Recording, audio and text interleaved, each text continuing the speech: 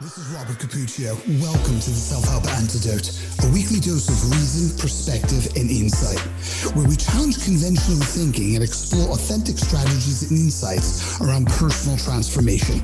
Our commitment to you is to bring you some of the world's leading experts in the domains of fitness, wellness, coaching, and behavior change, separating fact from fallacy. Dr. Avi, you are my most anticipated guest. Well, you're my only guest for today, but I have been looking forward to this conversation since we first met a little while ago. I think all of our listeners, they're going to love you. I love the subject matter today, but before we just dive into it, before I just throw us both into the deep end, like a drunk at a pool party. Tell us a little bit about your background, who you are. Okay. Well, sounds good. Well, I'm Avi Ratnanesan. My current role and title, or one of the labels I carry, is founder and CEO of indigestion, which is a company that's in consulting, IT, and training. But fundamentally, who I am, I suppose I grew up in Malaysia, in Asia, and started my career as a doctor in the UK, in the UK National Health Service, and then evolved into management. Worked with large companies like Pfizer, where I was chief of staff in Australia, and then turned into an entrepreneur. About 12 years ago, I started my first digital entrepreneur journey in the film and video space, and then came back to healthcare with my current company, NHS, and really have been trying to change the world one person at a time by changing the mindsets of leaders and the decisions they make and the impact they make in the world. What questions come to mind when you say that, again, before we just really dive into our subject matter? So you're with the NHS, and then you go into Pfizer. That's different than becoming an entrepreneur. What led you down that road? And what about leadership? What happened there? Why working with leaders? It's really interesting, because I asked myself those exact same questions many times over the years. And, it kind of clicked when I watched that interview with Steve Jobs, at Stanford, and that speech he made at Stanford is, you can't connect the dots looking forward. You can only connect the dots looking back, and what he was talking about is that journey of life and purpose and why you did what you did and how that has led you in some way perfectly to what you're doing now.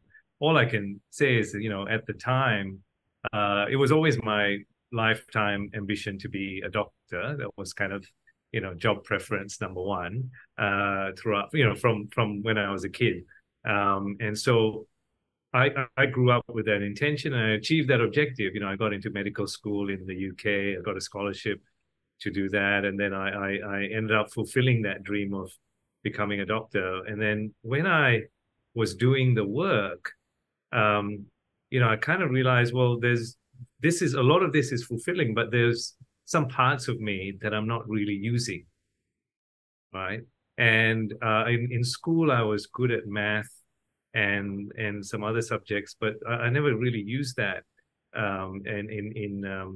in my clinical work as a doctor. And there were pieces missing in myself, and so I didn't know what they were at the time, because I was too young, and it was my first job, and I couldn't articulate what that was. But then I kind of went back I said, well, I have this interest in business and management. For some reason, I was always reading the financial news and business news all the time, throughout my younger days. And I said, what's missing? I don't really know what it is, but I know I like this business stuff. I don't know much about business other than, out of interest. Why don't I go back to school and learn about this? And so I went to university and I did an MBA, a master's in business administration. I went back to my default is I know I can study stuff and I can learn stuff well. So my default is, if I don't know something, let's go study it. And so I did this MBA. I got an honors. I got an honors, and it was a 2-year degree that I completed in 16 months. And I got an honors, and it was a very tough time for me because I didn't have much cash. I was very loaned up because I used up a lot of loans to you were a student. Medical school. Yeah, I was a student, and the medical school is 5 years, so it's a long program, and then you got to do your houseman year, which is the 6th year, and I hadn't paid back my loans yet, and I was thinking of doing something else already. So I went into business school, and I found that I was excelling in every single subject: marketing, finance, kind of all these different variety of subjects, change management, strategy, things that I knew nothing about before. I was excelling, like honors. And like, maybe I've done something right here for myself, because I am getting good at this. I am good at this. So lecturers were telling me, Avi, you're going to be a captain of industry one day, And I'm like, what is this captain of industry? I don't even know what that means. But they kept saying that. And so, yeah, soon after I left, I 1 or 2 jobs later, I got into Pfizer. So there was something I did right, but I didn't really know I was doing it right at the time, if that makes sense. There's so much there. Like, a lot of times when you don't really know what are your unique areas of core competence, what are the things that pull you toward it by nature of interest? And also, what are the areas where a lot of other people, most people, struggle through, but you seem to get it faster? It almost looks like it's intuitive to the outside observer. And even though you're investing a lot of work, a lot of times it doesn't feel like work. It feels like play. The other thing that I've noticed in this conversation so far is all day I've been saying stupid things. I've been misexplaining things, getting things incorrect, just because it's been one of those days where it's been a week where I haven't had a lot of sleep and I'm kind of tired. Yeah. And I asked such a stupid question in the beginning of this podcast. Hopefully that'll be the last, but no guarantees. Well, tell us a little bit about who you are. There's not this one unified you. There's so many facets. So you have this dream about becoming a doctor. You get there. It's like, this is cool, but it's incomplete. There's this other part of me, this unrequited part of me that needs to express itself. And you found, from what I'm hearing, these two sides of you really merged. So that's where the entrepreneurship came in. It's like, I get to combine and integrate two important parts of me. Yes. I mean, look, and I didn't even know I was consciously doing that at the time, because, at that stage of the journey, Bobby, we're talking about just 2 parts. I'm now at part 11, I think, and it's like, it nailed for me once when I heard this quote from Deepak Chopra, and when he said, as soon as people put a label on you, or as soon as you put a label on yourself, you immediately limit yourself. Right? Because we as humans have this, infinite potential that we underestimate. And we define, but our identity is so important. And for males, for men especially, that identity association with our career is a big part of our identity. Our job and our title is very important to our identity, And so, but we put a label on that. And as soon as we, let's say, lose that job, either through a layoff, or we lose that job because we get demotivated or deinterested, or we realize it's incomplete, doesn't fully satisfy us, we can go into a bit of a crisis mode, a mental crisis mode, because not only are we in a job transition, but we start to lose identity, and there's a big self-reflection required to come out on the other side. Yeah, and I think I've experienced that. Yeah, I'm sure so many of us have had, and particularly during the pandemic, many people experienced it, right? Because they were forced. It was forced upon them on a mass scale, as opposed to individuals kind of doing it one by one. But I think through that, what I've learned, because this transformation I've had to go through time and time again, I've learned how to do it quicker and faster, I think, as you point out so cleverly. But I've also learned the tools that you can use to now help you get there faster. And we talked a bit about the Ikigai tool. And at that time, I sort of around 2012 came across the Ikigai tool. It wasn't really a tool; it's really a framework of how you find your purpose. And the Japanese call it the Ikigai, as you know. And it really was that convergence of what you love doing, what are you good at, what is the problem you're trying to solve in the world, and how can I make money from this? Mm-hmm. And that central point is the Ikigai. Right. So I think that actually breaks down into like Iki is life and Gai is value or worth. When you put that together, it's what is your life purpose? What is your bliss? Right. I think that's so powerful when we talk about all the parts of us and how do we make sense of them? That's right. Because we have so many parts and we've created so many labels from the parts or aspects of us. Being a father, a son, a brother, a friend, a doctor, a CEO, an executive, a DJ, DJ as well. And it's all these parts and labels that we identify with, but they all represent only a small part of us.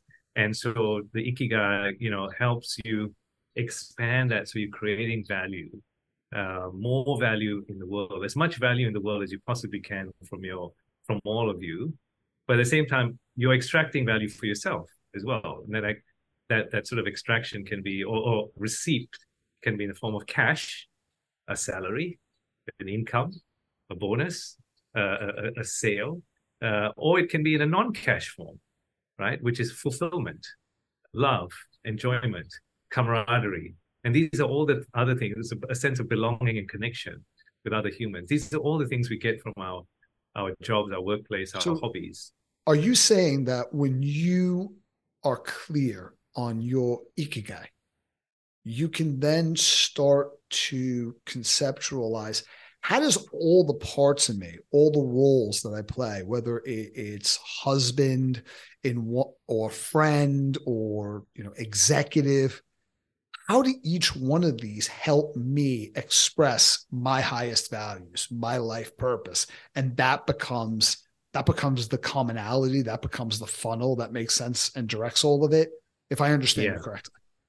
Yeah, absolutely. It's a compass, right? And so many of us, when we're lost, we need to go back and look at the compass. And the thing is, many of us never built or bought the compass, right? We just went through navigating all the different parts of life, and they don't teach you this in school, right? This is like the most fundamental thing. And I often definitely not. Yeah. I often wonder, if I was 18 and I did the Ikigai before I went to university, would I have chosen the same course? Would I have gone to the same degree? Would people now do make the same decisions that they made? Now, I have no regrets looking back, because everything I've done has really led me to deliver such high value on the planet and with organizations and with leaders that I'm working with right now. But I do question whether, if I had done the Ikigai consciously, would I have got here faster, right? And save a few years. Now, the thing is that obviously it's not taught in school and even universities, but it is so critical to who we are, right? And the thing is, the compass keeps moving when we change our location, right? Just like any compass, the arrow keeps changing, because we build, we grow, we learn new skills, we adapt. Our consciousness. So Ikigai evolves over time. Ikigai evolves over time. That's right. One of my favorite quotes is from Charles Baudelaire, the French essayist, where he says, "Get drunk. This is the great imperative. If you do not want to feel time's horrid fatal bruise upon your shoulders, grinding you into the earth, get drunk and stay that way." And then he goes on to say, on what, you ask? On wine, poetry, virtue? Doesn't matter. Just get drunk. And it's like when you find that thing that is intoxicating for you, and you drink from it incessantly, I think like that's the key to living a life of bliss. And I think that when he talks about get drunk, that's Ikigai. Yeah. That's the thing that you drink from that makes life intoxicating and a little bit more bearable, a little bit less painful. How do you go about finding that? Because I think at some level, if I'm not being too romantic about this, we're all searching for our Ikigai. Yeah. Yes. I think the search continues over time. And it's so interesting, when we talk about Ikigai evolving, because it changes over time. It evolves as you learn and go through different life situations. And I'll give you an example, because particularly on this issue of getting drunk, because I used to get drunk a lot on alcohol, and I'm sober now, and I've been sober since 2015. Oh wow! Congratulations. Oh no, mate, thank you. I was just and I get drunk on my work, my Ikigai, and all that purely. But and there's so many parts to it as well: family, love, and so on. But what I wanted to come back to about this concept of getting drunk was helping a kind of a community of people. Let me step back a little bit. So at the time that around 2015. Whilst working through NHS, which is my company, and doing the work there, that was fulfilling me, and so on and so forth. On another part of my life, I was going out at night in the evenings. Again, this is the other aspect, right? So you've got your 9 to 5, let's call it that, and then you've got your social life. And I was going out, I was socializing with friends. Yeah, that's it. And I was going to clubs and bars and all that, and obviously, getting drunk and waking up really late in the afternoons on a Saturday, having lost half my Saturday, just because of a hangover. And then finding that, I probably wasn't performing, as well as I could. And also that I probably wasn't hanging out with the best people to help me grow as part of that as well. But my health obviously was getting severely impacted 2 times of stress, because when I was getting really stressed in the business, I would go and drink some more, right? And sometimes up to a bottle of wine a night on my own while sitting in front of the laptop, crunching through stuff, And then one day I was just kind of sitting on the toilet, and it was just all blood in the toilet. Oh, right? Okay. Wow, that's shit. I'm like, really, holy shit, this is not good. What's going on? So anyway, I got some medical attention. We managed to sort things out, but really it was a big kick up the backside. Scary. Really, really, like, you've got to look after your health properly. And no pun intended either. Absolutely. And it was like, no, let's you can't keep doing this, going really hard at work and relying on toxins to keep you going, And at that time, I was even smoking every now and again. So I went through that journey of looking at this, and I'll come to my point in a second. But really, in doing that piece around, well, how do I stop alcohol, which has been such a dependence for me for 20 plus years, and this is such a behavioral part of my lifestyle. I stopped alcohol, then found out there was this gap.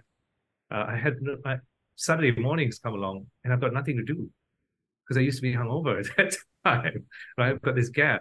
And so I had this interest in music. I started learning, taking DJ lessons, and, I've been DJing, for the last 8 years or so part-time. But what it kind of, and I do sober DJing. So what I do is I bring together these events that bring people together to dance and have raves without alcohol, right? And it was quite a phenomenal change for them. And during the pandemic, people who are struggling in their homes, I was able to do these raves online. So even I had 70-year-old women, and one person was an amputee, and she was dancing on the couch, raving during these raves, right? And she was in Scotland, and she was a psychotherapist, and she was so isolated over there. But this gave her that connection, that passion, that energy. And I found it that's part of my Ikigai too.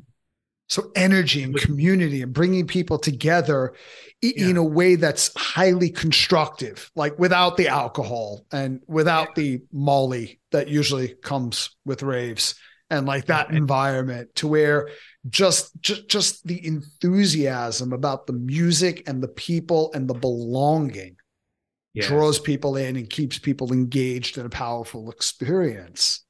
Yeah. And I suppose it wasn't part of my formal career, is the point, right? It wasn't part of that Ikigai, that part of the Ikigai wasn't part of my structured, kind of 9 to 5 job. It was something else that evolved through my social health journey that also became part of the Ikigai, if that makes sense. It wasn't sort of planned in the core 9 to 5, right? And you see that a lot now, since the pandemic. Everyone's got a side hustle. Right? Why has everyone got a side hustle these days? Right?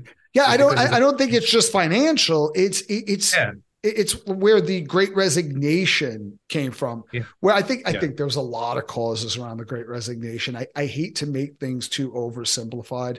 There is an integrated dynamic to everything, but I think some people sat with themselves so long to realize my soul is screaming, kind of like yours was. There's something else in me that's really not being expressed. I just gave a webinar not too long ago before we got on this call.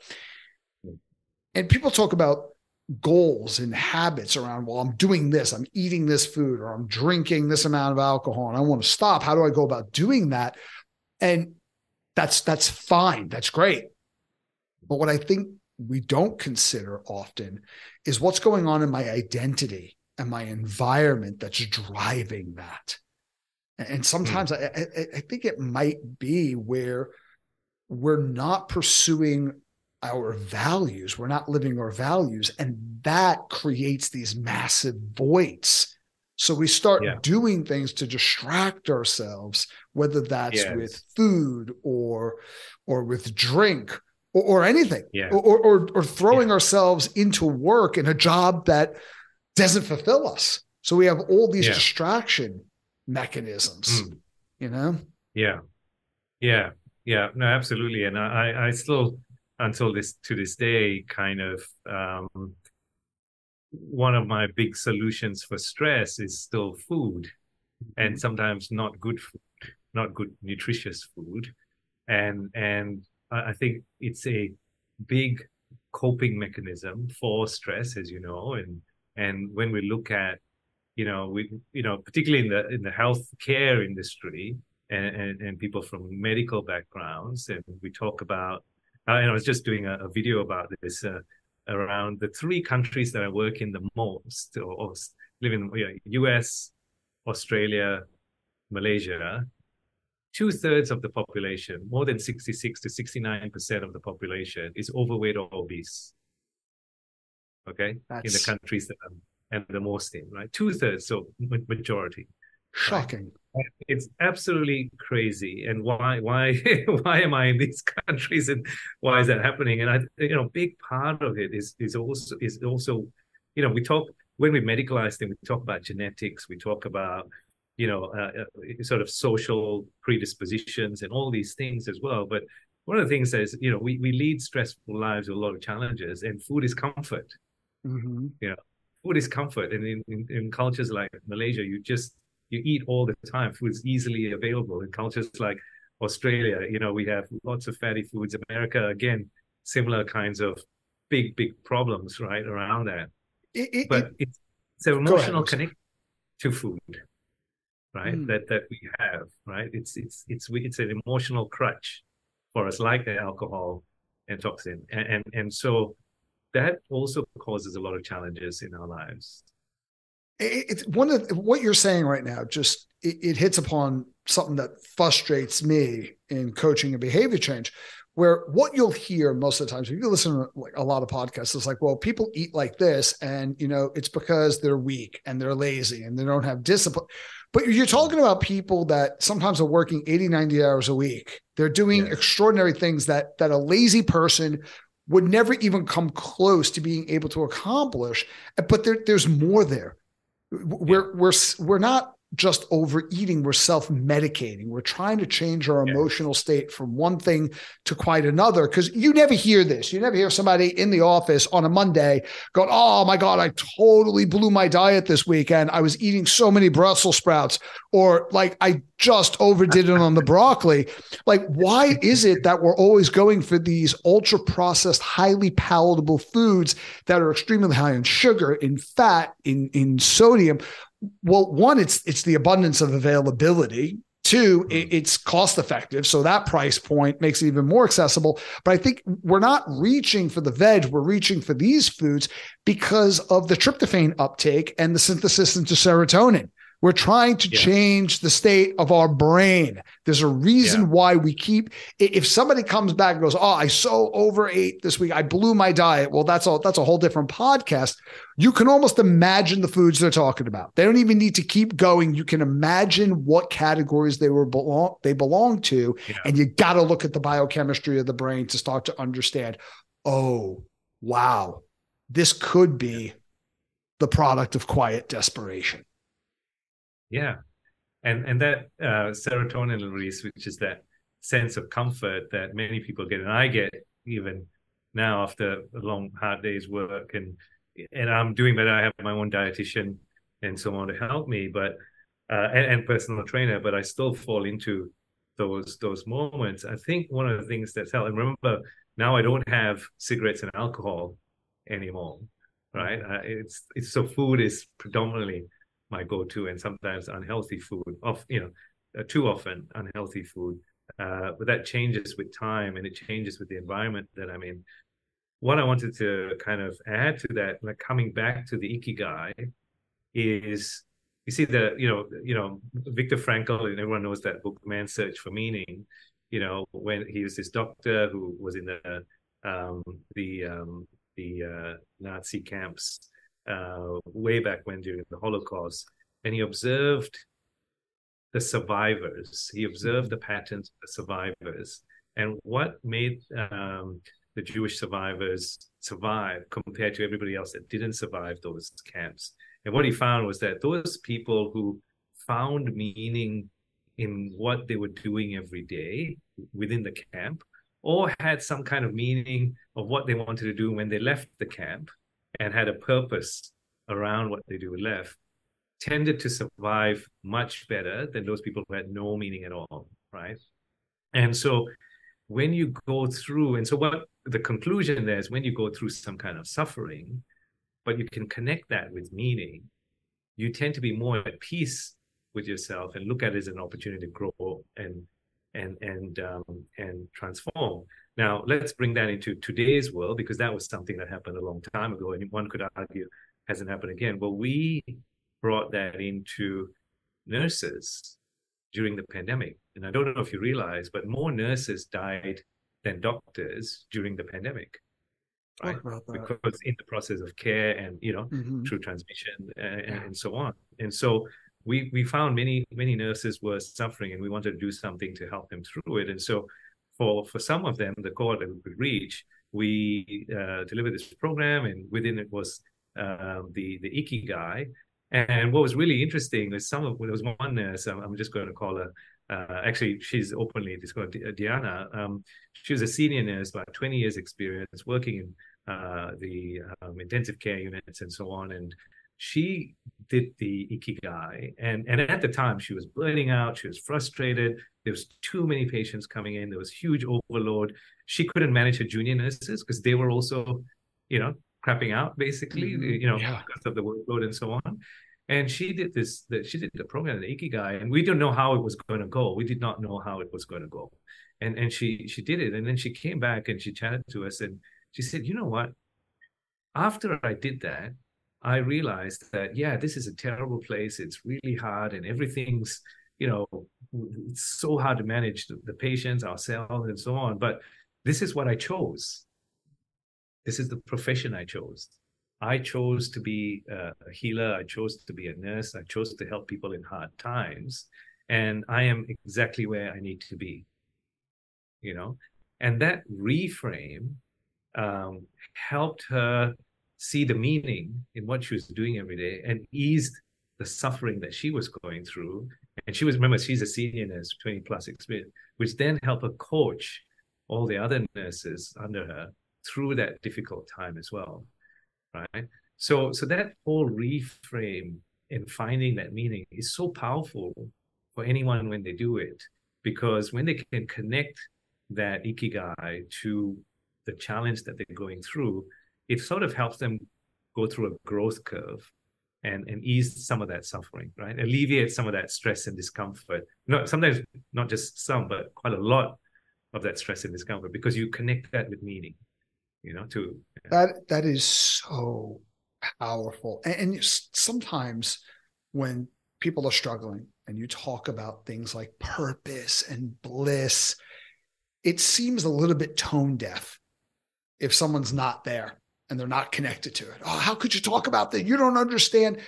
But if having a sense of purpose can create a compass and a way forward for someone who is a nurse in that situation, or someone who is in a concentration camp, it is arguable none of us will experience anywhere close to that level of suffering and adversity, thankfully.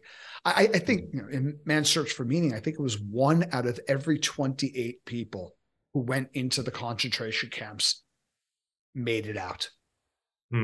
27 out of 28 died, either because they were executed immediately or they died in the labor camps. And to have that power to give resilience and meaning and allow us to persevere is one thing. But even in day-to-day life, how many people experience not happiness? We experience happiness. I watched something on Netflix. Oh, that was funny. I'm so happy we watched this. Big deal. But I'm talking about enduring joy, even in moments of suffering. I mean, you said, Viktor Frankl said that despair is suffering in the absence of meaning. So what then is suffering in the presence of meaning? I think that is passion. What we love so much, what gives us so much bliss, we're willing to suffer for it. Like that nurse was willing to suffer for it. How do people go about identifying their Ikigai? I know that's a really hard question because it might be different for everyone, but what would you recommend? I think that's, because I went through this and figured this out. And like I said, I keep doing it for myself and also do it with my team, in my organization, is that there's a tool for it. There's, in fact, you can just type it into the internet. When I started doing it in 2012, there's the Venn diagram with the 4 quadrants that you could find on the internet. No one had written a book about it as far as I could see back in 2012. And then books started being written about it, and a few authors have written about it. In 2012, I wrote up a little 4-page PDF. Here's how you do your Ikigai. And I just called it the Ikigai Toolkit. I didn't have time or the mental capacity to write a book because I was so busy. But I just put it up as a free resource on our website, because I kept getting people coming to me, CEOs, doctors, executives, managers, mums, dads, and they were all lost for some reason. They come to me and they're like, it was like, that doesn't surprise me at all. Yeah, it's just like, I'm struggling with my work, or I'm struggling with the family, and I'm struggling with this, and I'm trying to figure out what job I do next. I'm not very happy where I am. And almost all my prescriptions, would be do the Ikigai. And I've written this up because I kept getting so many requests. I wrote it up as a free tool on the website. Just do this, download it, and inevitably, if I would see them, weeks or months later, they would say, "Oh, when I did that thing, and they can't even remember the name sometimes. It just changed my life because I quit that job, or I started this one, or I continued on that job, but then I grew and I expanded it, and I loved it a lot more." And those are massive shifts. That's not inconsequential by any measure. That's right. And And in some cases, I'd come in and a bank would call me to come and do a workshop, and I'd just do it for a whole bunch of executives or a whole bunch of entrepreneurs, and you do it in 1 hour, mate. 1 hour to change your life. Isn't that interesting? You were chief of staff at Pfizer. You are an accomplished doctor. You've got your MBA, and people are like, would you come in and work with our people on life purpose and bliss, which is a business initiative?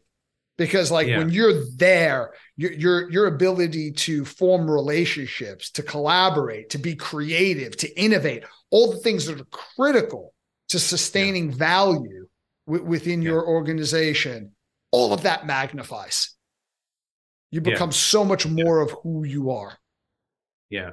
No, absolutely. I mean, it's one of the things that I found over the years, and I've kind of consulted now to executives in 5 or 6 countries, about a couple of hundred organizations, and this was one of the fundamental things I found. Whether you're consulting on improving the patient experience or customer experience or employee retention or optimizing their return on investment and profit margin, whatever it comes down to, there is always a leader. And then coming back to your earlier question around how is this linked to leadership, there's always a leader that wants to instigate change, right, and improvement.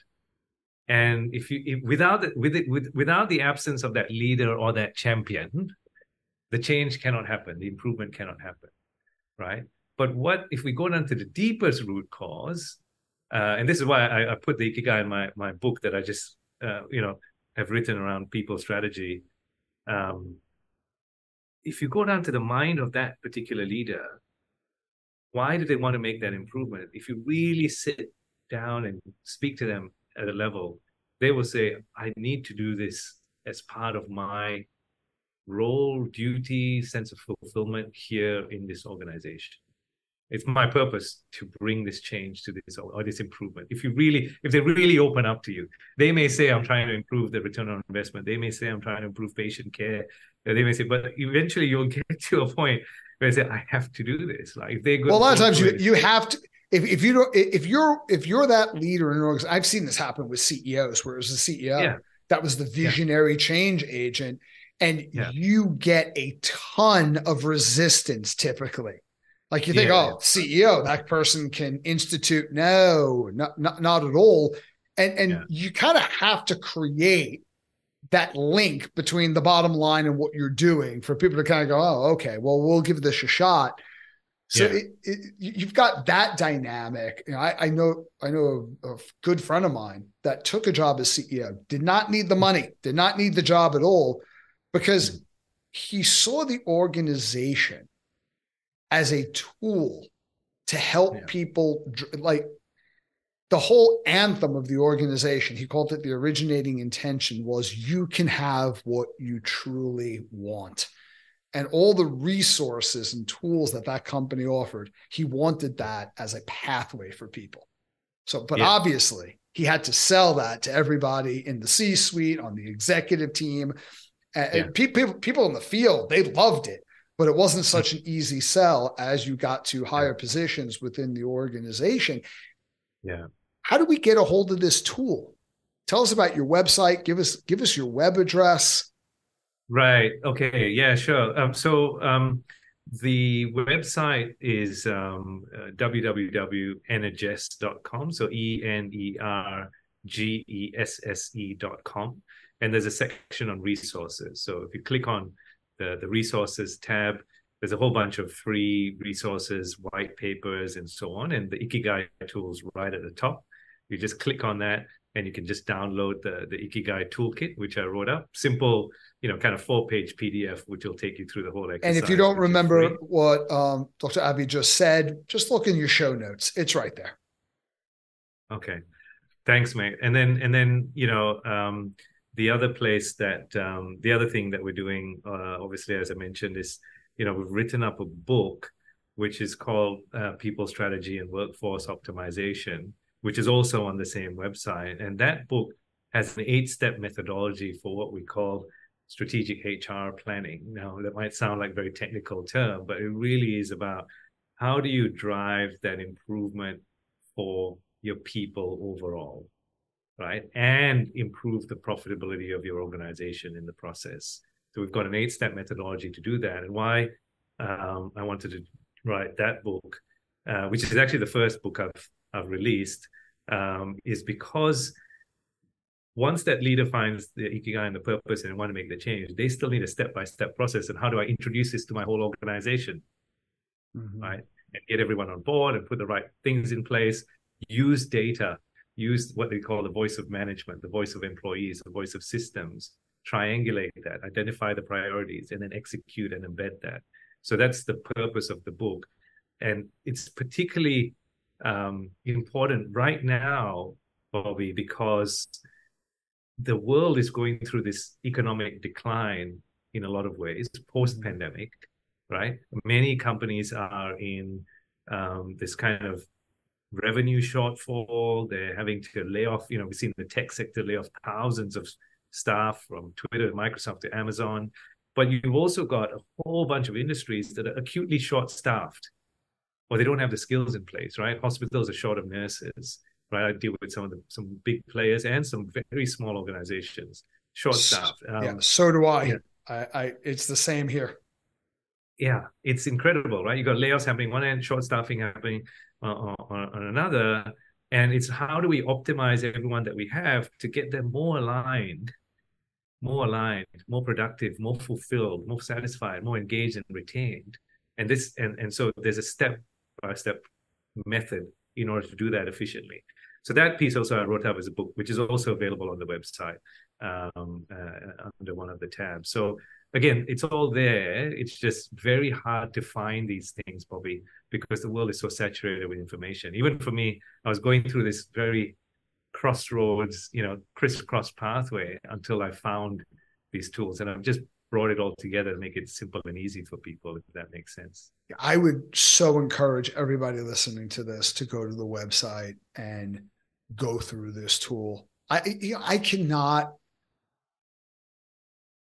think of very many things. I was about to say I can't think of anything, but I'm sure there are things that would trump this. But I can't think of many things that could be more important and make a greater impact on someone's life than finding their purpose and bliss. What is the thing that makes me excited to get out of bed in the morning? What's the thing where I have to implement sleep strategies, not because of insomnia, but because I am literally so excited about the day I have ahead of me tomorrow and the fact that I get to go to work, or I get to bring that to life, meeting up with friends or sitting down with my family. I mean, that is it. When we talk about what people truly want out of life, they want that. Yes. Yeah.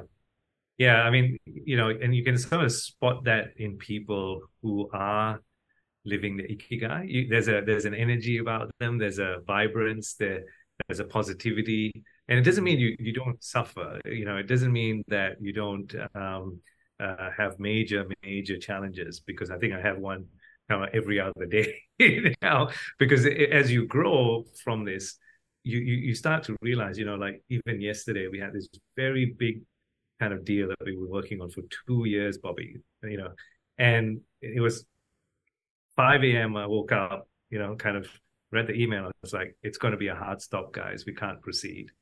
And it was like 5 a.m. in the morning, 2 years been working it out. And they said, oh, we can't proceed. Now that would kind of shatter most CEOs, or, and just go, holy shit, but when you have this sense of purpose and meaning, you just know you're going to get to where you want to go. Well, it's not just about the destination. It's about getting to take that journey. Yeah. It's because the outcomes are great. And when you miss them, they can be painful, sometimes devastating, but it's never really about that. It's like kids who play together and they're totally immersed in play. It's not because one of them is going to win play for the day. It's because they get to actually play. Like when you Correct. love someone, you spend time with them. It's not because, oh, I'm trying to get the relationship to this point. No, this is the essence of the relationship. So I listened to Impact Theory, Tom Bilyeu, and he said something. He said something the other day that was just brilliant. He said that when he was working on developing one part of his company, his team got together and said, okay, let's do an exercise. What would we do if we knew we could not fail? And that's kind of like cliche. It's a vision building question. Yeah, and he thought, oh, that's kind of stupid. That's the wrong question. What would we do if we knew we could not fail? He's like, what would we do if we knew absolutely we were going to fail? We're just not, but we would do it anyway.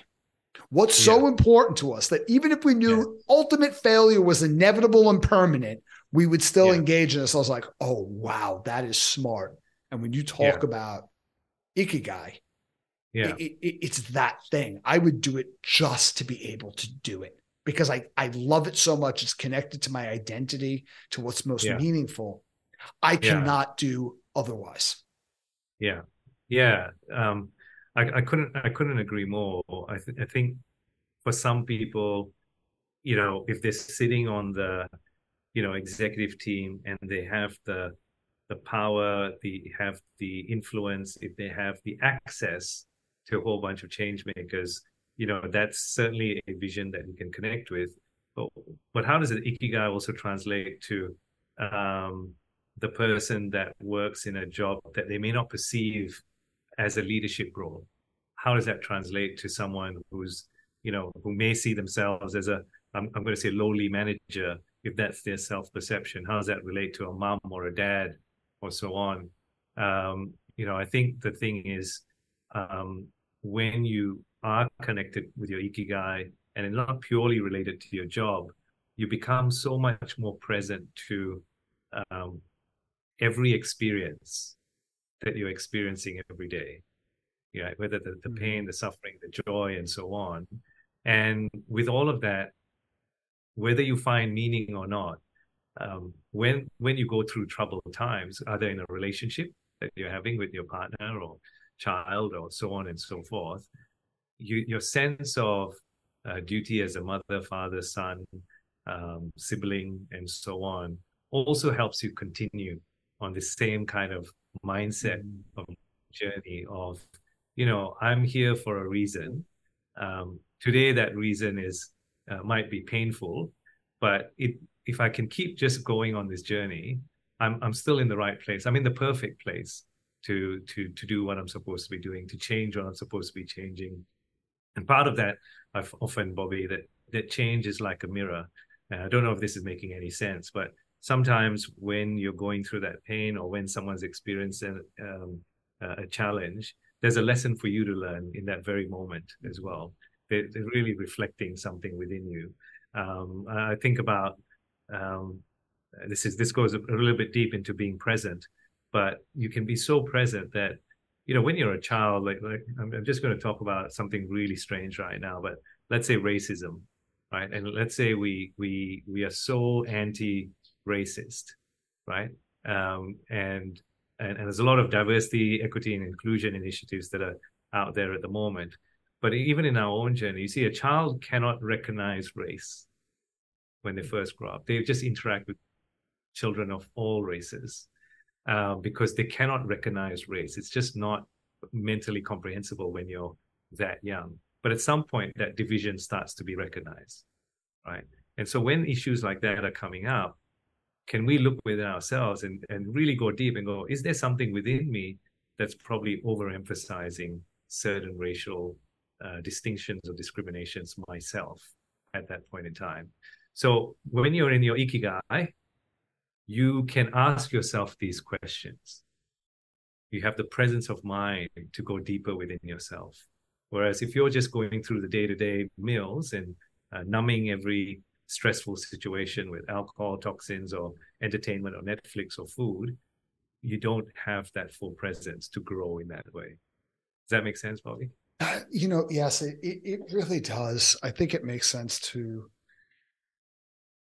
a lot more people than just me. I think it makes sense to people who are listening to this. It's that thing about being present and having that compass to where a lot of times we're not present because of the stories we tell ourselves about what something means. Yeah. And it sounds to me like it helps you reframe that the things that are happening to you and for you, around you in the moment, they're not in the way. They're on the way. Yeah. I know that, I grew up in an extremely abusive household. And, what I experienced was more along the lines of torture than it was abuse. And everybody wants to know, well, how'd you overcome that? And, I'm not even sure if I completely have. And they're looking for an answer around mental toughness and a decision. And it really wasn't any of that. For me, it was Ikigai, where something emerged that was so important to me, that was so resonant with my identity and what gave me bliss, that I started to look at my situation and go, what's valuable here? How do I use this? So everything, whether it was painful or intensely pleasurable, it became tools for me to build this construct in my environment so I can express Ikigai. And I think that's really powerful, that you can be present. You don't have to distract yourself. When you also, when it comes to resilience, having a locus of control and predictability mitigates the stress response. And I think it's like, okay, well, I might not be in control of everything that's happening around me, but living my Ikigai, that is something I can choose to do. Now, the extent to which I can choose that might vary day to day, but I can choose that. Like that is my true north. That is my compass. Let everything change and be out of my control around me. This is resonant within me. It just, again, I think this is one of the most important things anyone can ever talk about. Is this sense of bliss and of purpose. I define purpose as when you are living your highest values. You're aware of what is most meaningful and you act on that. You express that in the world. And when you express that in the world, it contributes to others. Not everybody, but some people. And when that connection between what's meaningful inside of me and how that actually touches you, when I'm just going about acting on that, that point of contact, that touch, that contribution is what gives birth to purpose. No, definitely. And I think the bit that I think a lot of people struggle with after so first it's, how do I know what it is? How do I figure it out? And obviously I mentioned, there's the tool there, the Ikigai tools and so on, and that you can use to kind of identify it. In some of those areas, it's how do I know what I love doing? Well, some of you may have done things that you love doing. You might like listening to music or playing it, but sometimes it's also what you love doing isn't necessarily what you'd love doing if you did it all the time as a career, right? So, for example, when I was a kid, I used to love soccer and football, as you call it, but would I have loved doing it as a career? I thought about it and I was like, no, I wouldn't like doing it as a career. I wouldn't like managing footballers either. It's just wouldn't. That's a really good example. There's a lot of athletes probably end up there where they loved it. They couldn't do anything else. And then, now it's a job. And it's like, okay, it frames it a little bit differently. It frames it differently. So you've got to do the exercise of all the different bits. So what are your strengths? And sometimes there's technical skills as well, but there are other strengths that you identify as you go through this kind of process. And there's tools like the Gallup Clifton Strengths Finder and things like that help you get clear there. There's a problem you want to solve in the world. So who are you passionate about helping? Are you passionate about, helping solve hunger in Africa, or are you helping sort of your organization improve the quality of the vegetables and meat industry in Australia? And are you passionate about improving the care of others through health and well-being or personal fitness? So there's all these different quadrants that help to map the different elements of you as a person. Are you passionate about your children, and kids? So it's important to do all these different quadrants to really link all that together, because that's really where you get to that delivering the highest value for others as well. I was talking to a former customer who's a corporate leader, and he's trying to find board members for his he's got lots of startups, and he's trying to find board members for these startups. And he said, I'm trying to find these technical skills for these board members. And I was thinking, well, you can find people like that, but I was also thinking to myself, what if you could find people whose Ikigai was aligned to the mission and the purpose of that company or that startup? How much further would they go to drive the success of those companies than someone who just had the technical skills and competencies that you need for that board?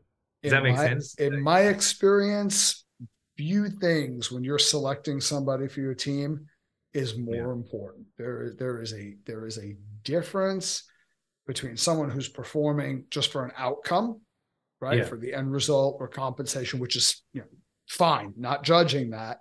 Someone who is complying versus someone who is completely on when I say spiritual, I'm talking about meaning, emotional, and mentally enrolled in the essence of what your company does.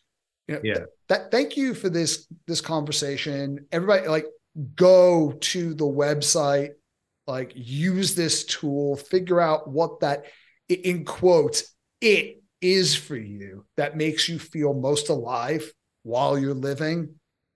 Dr. Avi, thank you for being here. Really appreciate this and love the conversation. Bobby, thank you very much for your time. I really appreciate it. I'd love to hear from anyone who's interested in connecting further. You can just, as Bobby mentioned, go to the website. We've got, I've got a kind of inquiry button there that you can reach out to. And I'm always really happy to hear from the community and what their feedback is, and really help and support them in a way. And thank you, Bobby, for all the amazing work that you do. Like I mentioned, the first time I met you, I was already super inspired, and you really energize people around you. So again, thank you for living your Ikigai and making the world a better place as a result. Thank you. Thank you for listening. I hope you enjoyed this episode. Visit us at theselfhelpantidote.com to share your feedback, insights, and recommendations on what topics you'd like us to explore in the future.